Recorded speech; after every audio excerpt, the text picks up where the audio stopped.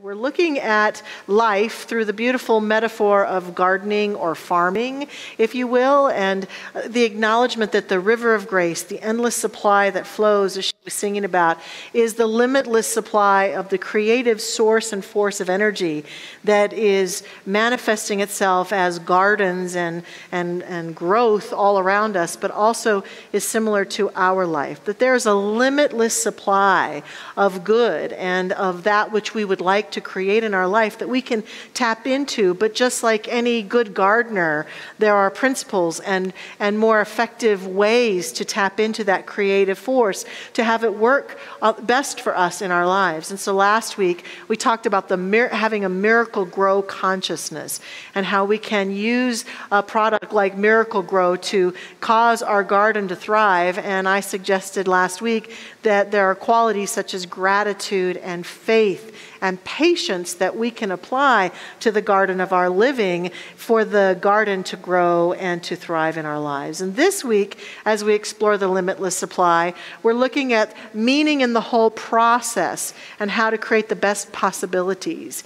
And what I mean by meaning in the whole process is that as I consider the activity of gardening or farming, a gardener or a farmer has to pay attention to the whole process. They can't just pay attention to what they're ultimately going to grow. Every part of the journey of the garden or of the food that's coming forth that they're growing is important, from tilling the soil to even the fertilizer to tending to the things that grow in the garden that don't belong, that might choke out what really wants to flourish, to all sorts of processes and ways of watering and discipline and tending to things so that they can grow and thrive. And so there's meaning in the entire process, not just in the end result. And I think the same is true for each one of us, that every part along the journey of living our life, every phase of life that we go through, every moment that we experience as we're either creating what we want or something's coming forth that we don't want, has meaning for us, has intentionality for us, has a gift for us if we are willing to embrace it fully. And then we're going to explore about the possibilities of planting consciously and conscientiously the life we would really love to live. And so the first question I'm inviting us to look at in this conversation is, what's your style? What is your style of life? There's a phrase that I both love and hate that always causes me to think, which is, how you do anything is how you do everything. I'm sure many of you have heard that before. And it causes me to step back and look at my life often and look at my style. And many times I think part of the conflict for us is that each one of us has a style or a way that works for us that we kind of set aside at times if we get too desperate about wanting to create something new. We don't use what works for us. We forget, or we just don't pay attention to what works for us. And so what I've discovered about this being human thing is that every one of us has at least one place, if not more, where life just kind of flows easily. It's easy for us to be physically healthy, or easy for us to be financially well. It's easy for us to find friendships and romantic relationships, or it's easy for us to find a job or move in our career forward, or it's easy for us in our spiritual life. And we expect that what's easy for us is easy for everybody else, but it's just not true. Every person has places in life where for some reason or another, their mental equivalent, as many of the New Thought teachers would say, their ability to easily and effortlessly just take on the notion that this is an easy flowing part of life, maybe because someone demonstrated that to us as we were growing up, or there's something within us that just naturally flows in that direction. And conversely, I've noticed that just about every human being has at least one place where they tend to have their struggle. They make progress and they fall back, and they make progress and they fall back, and they make progress, and they may not understand why. Why do I struggle in this area? I want to be like that other area of my life. I want it to flow easily. But this is part of the garden of living. Every gardener also has certain plants that it's easy for them to grow. They just somehow figure out, and their roses or their petunias thrive, but their daffodils, they struggle. And so every one of us has that. So first of all, we have to understand our style, and I would encourage us always, when tapping into the limitless life, the limitless harvest that is seeking expression through us, to consider the places in life where it tends to be fairly easy and flowing. And what is it about that? Why is that? What do I bring to that part of my life that allows it to be that easy and flowing? And how could I take that same energy and apply it to that place in my life where I might be struggling a little more? What in this part of the garden that works so well could I apply to this part of the garden that isn't going so great? And to question ourselves and to discover for ourselves some of that. Some of us also are like my wonderful friend Raz, Dr. Raz, who's here today. Hi, Dr. Raz. And Dr. Raz, he is an amazing planner. He's got things planned. Boom, boom, boom, boom. I've watched him over and over and working with him in our life, how he just has a brain, a mind that can put together systems and put together things together in place. And then there's people like me that's sort of like, well, I'm going to grow some roses there and some more roses over here, and then maybe some petunias over here, and it's going to be beautiful. But Raz is as beautiful too because it's all planned beautiful. And then I think, well, I should be more like Raz. And then I realized, no, Raz should be more like Raz. Michelle should be like Michelle, right? That's how it goes. And so it's the truth for each one of us too. We tend to compare ourselves to other people in our lives. Well, I should do it more like them. No, we have to find our style, our way that works for us and that helps us feel connected to our life and not try too hard. It's certainly we can learn. I've learned a lot from Raz's amazing planning, but I can apply what I do, my style, and bring in some of that without making me wrong and still have a thriving garden. So when we pay attention to how we tend to do things and we apply some of that to the places that we would like to see thriving, we begin to discover our style of growing and we surrender more to the process. And this is really important, to have intention and surrender to the process all at the same time. What I've noticed about us human beings is that when life gets really hard or we struggle repeatedly in an area, we can get very desperate about wanting to create anew. And even those of us, I mentioned this a little bit last week, who have learned how to apply ourselves to one area of the garden, get angry with ourselves that we can't apply it there, and we get very desperate, and I want it now. And that reminds me of the show Willy Wonka and the Chocolate Factory years ago. All the kids represented different moralistic ways of being that could be teachable, could teach us how to behave. And Veruca Salt, right? She was the bad egg. I want it now. And she sang that song about, I want the world, I want the whole world. And she wanted it now. And we can be like that, can't we? I want my garden to flourish and I want it now. And we can be a bad egg like Veruca sometimes if we're not careful, because that energy of doesn't really support us. And I know that it can be challenging to avoid that, especially in those places in life where suddenly things turn. Suddenly the garden turns bad. Suddenly my health has an issue, or suddenly someone I love is suffering, or suddenly I no longer have a job, or suddenly the world is changing in ways I don't like, or suddenly things are happening that scare me. And in that energy, even we who stand together as a community who can say we know how to use the creative energy of life to create our lives, we get a little desperate and a little bit Veruca-like. And we want life to change, and we want it to change right now, for gosh sakes. And that doesn't support us. In the creative process and riding the wave of the limitless harvest, it does not support us to be Veruca-ish. It supports us to stand in that passion to say, I want to change here. And I know I can make a change here. And I'm going to have to work to make that change. And so then the next step is to generate the possibilities.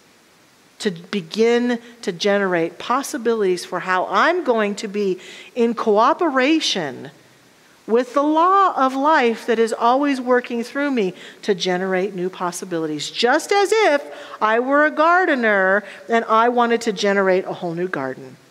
I would never stand in front of the garden and scream and yell at the garden, having just planted the seed, and say, I want my roses now. I would never do that because I understand that I have to plant, I have to tend, I have to pay attention, I have to allow it to grow. And so all of us can stand in that place with our garden and generate possibilities.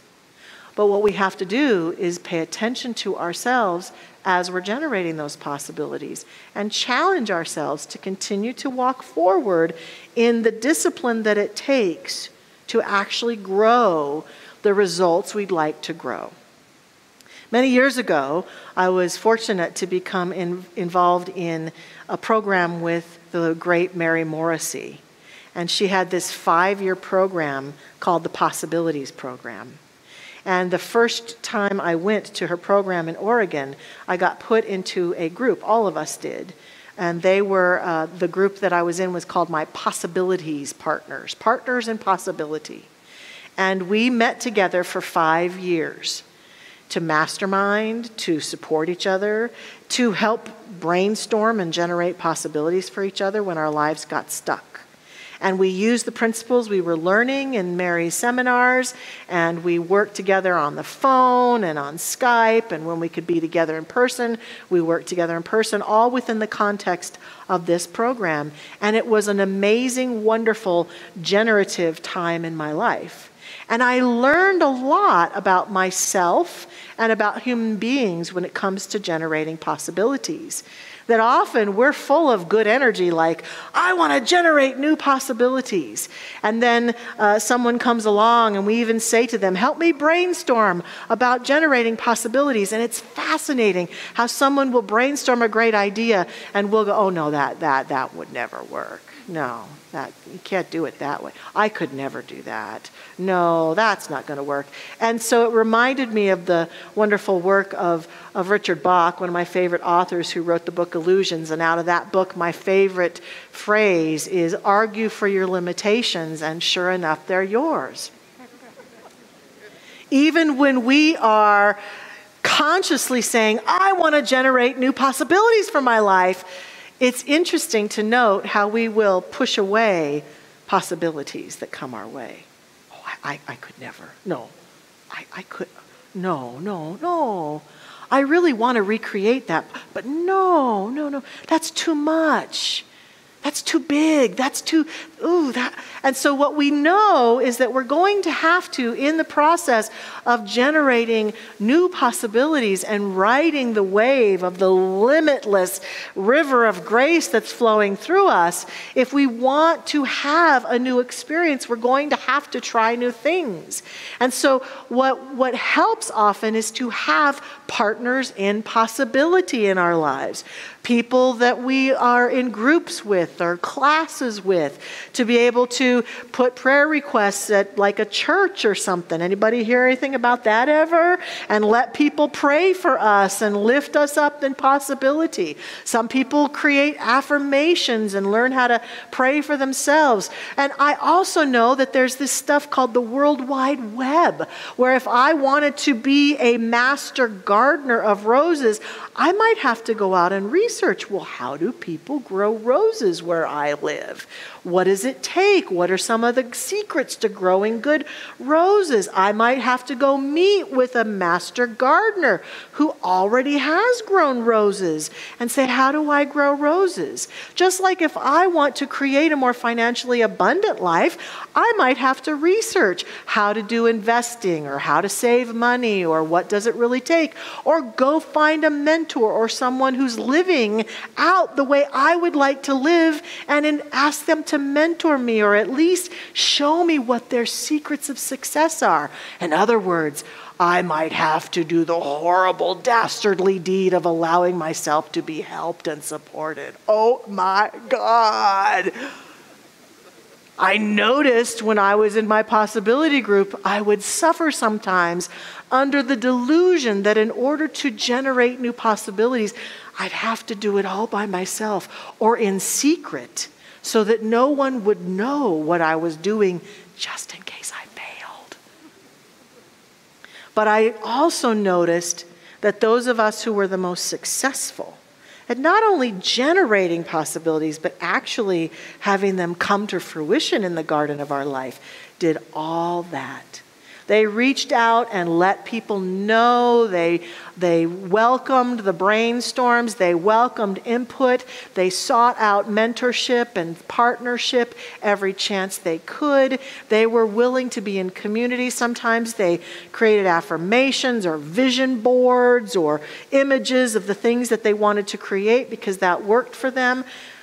Again, finding what works for us to keep us focused and attuned and moving out beyond our ideas of the box we've been living in that garden. This is part of how we generate great possibilities and grow what it is that we want to grow in our life. Then there's another element to this process that I think is very important, has showed itself in my life a number of times.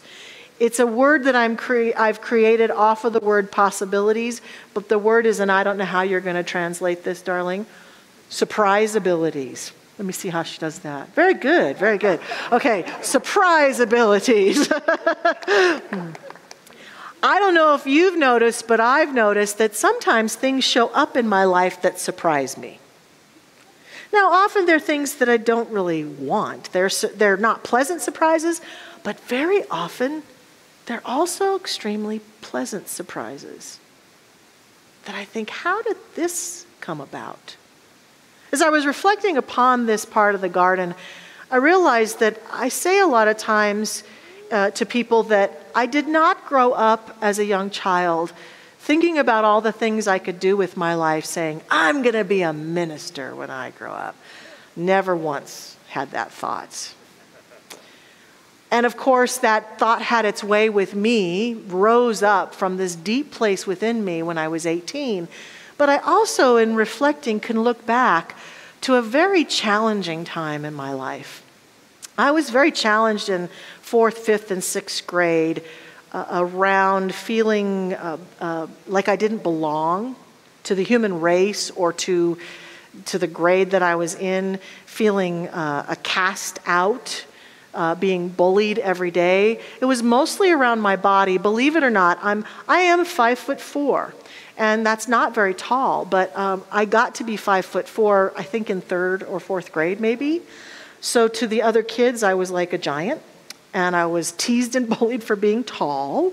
And then one summer I went away and came back, and everybody else was taller than me. And then I was teased for being short. I was teased for being busty. I was teased for being heavy. I was teased and made wrong for my hair or how I looked. And I know many of us went through this. But when I look back on my personal experience, I realized that as I got into 4th, 5th, 6th, and then 7th grade, the bullying and the feeling as though I didn't belong and something was wrong with me, that I was ugly and I didn't belong and that I wasn't acceptable, caused me to just sort of implode into myself. And I've never been a very introverted person, but what I found in 7th grade is that to avoid the teasing, to avoid the bullying, I just put my head down. I wouldn't look anybody in the eye. I had maybe 1 or 2 friends I would talk to, and I would just go to class. I would just go from one class to the next class. I wouldn't look at anybody. I wouldn't talk to anybody. I just was there to get my grades and get my homework and go home and get it all done. Because I just believed I did not belong, and it was too painful to interact with people. It was too risky to interact with people. I hadn't found this teaching, but I had I'd been kicked out of catechism at that point, and I was okay with that. I think that Catholicism is a beautiful tradition, and there are many people who practice it and love it, and it just wasn't a fit for me. It wasn't my tradition. So I felt some freedom, and I was beginning with my mother's support to read some spiritual books. And I decided in that year, I remember making a conscious decision, it's got to be different. And what's got to be different is me. I've got to be different. And I contemplated all summer, practically every day, how could I be different? What could I do different? And so when I went back to school in 8th grade, I made some conscious choices. First of all, I consciously chose to look at every person and greet them and smile at them, even if they called me a name. I consciously chose to start making friends, because at that time in school, and I think throughout high school too, there were little pockets of people that were different demographics. There were the theater geeks and the choir people and the choir geeks and the sports geeks, and everybody was a geek for some reason at that time. And so I decided I don't really know where I belong, so I probably should make friends with every different group so I can make more friends and I can discover where I might actually belong. So I consciously set out to meet people and greet and be the extrovert that I am. And then I remember an announcement happened one day. And it was an announcement saying that students, 8th grade students, were invited to run for election in our school. And they were seeking a new head boy and head girl. And I said, I'm going to run. I'm going to step in. And I was nervous. I was so nervous. I can even feel the nerves pouring through me now. I remember the nervous stomach. And I wrote my little speech. And they had a big school thing where everybody in the school came, and all of us candidates were up front, and we all had to give a speech about why we wanted to be the lead in the school. And so I got up and I gave my speech. And I remember speaking, and the kids were all quiet. Probably because they were thinking, what the heck is she going to say? And because I could speak, and I was eloquent, and I captured their attention somehow. I didn't even know quite how. It was quite stunning to me.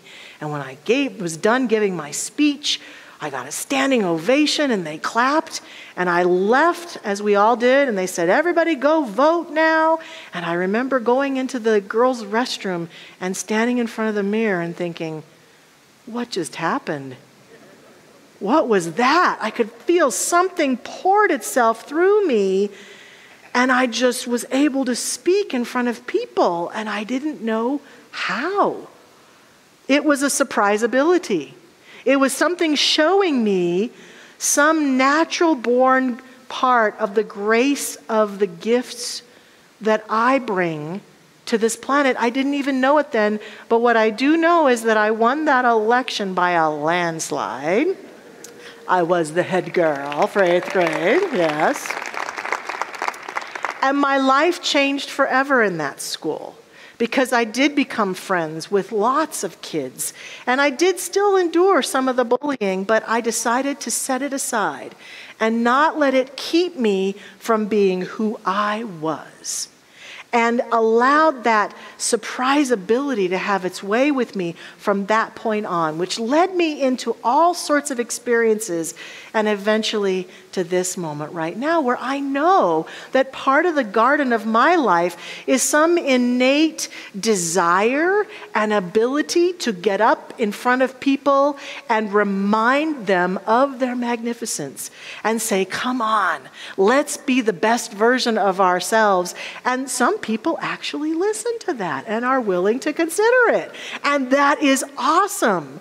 It's a surprise ability that supported me. And all of us have those innate talents or gifts or things we don't even know how they got here. Just like a garden might have something that suddenly grows that's a great surprise. I talked last week about my wonderful husband building that deck in front of our house. Well, this last summer, all of a sudden, this big, thick weed started to grow in front of the deck, and we didn't know what it was. And to his credit, he went and did some research and figured it out and came in one day and proudly said, somehow we've got sunflowers growing in our yard all of a sudden. And he loved watching the bees as they helped the flowers grow. And I love that little meme that talks about when many of us were kids, a bee would come around and be like, get away, get away. And now the bees come and we say, welcome, would you like a drink? Can we make you more comfortable? Because we know how important the bees are to our ecosystem. And so we had these beautiful flowers, surprise abilities. And it just reminds me, in our gardens, there are surprises. And when we allow ourselves to welcome them and flow with them and even give energy to them and recognize that everybody has innate gifts, talents, things that can be brought into the world to serve the joy of their own living and serve all human beings, then our gardens can all flourish and we all can sense and live from that limitless harvest. Our founder, Ernest Holmes, says to us so beautifully, the past is behind, and whatever doubt it may have held is gone with it. The future is before, bright with prospects. The eternal sun of righteousness is ever ascending, never to descend. Let us look toward the high goal of lasting attainment, fearless and happy. Let us live in the present, looking neither backward in horror, nor forward in apprehension, but looking into the present with joy, abiding in faith. Today, the meaning of the entire process unveils itself to all of us as we live out our best lives. Today, the possibilities that we cast for ourselves can be conscious and conscientious possibilities and can also be riding on the beautiful waves of the surprise abilities that show up. But I'm inviting us this week, and especially as we're heading into these final weeks of our calendar year, to live abiding in faith as we set ourselves up for this time of darkness in the skies, as the sun is out less and less every day, and prepare ourselves for the light that is about to be birthed on this planet through each one of us as each one of us. You and I are the limitless supply. Let's take it on and live it.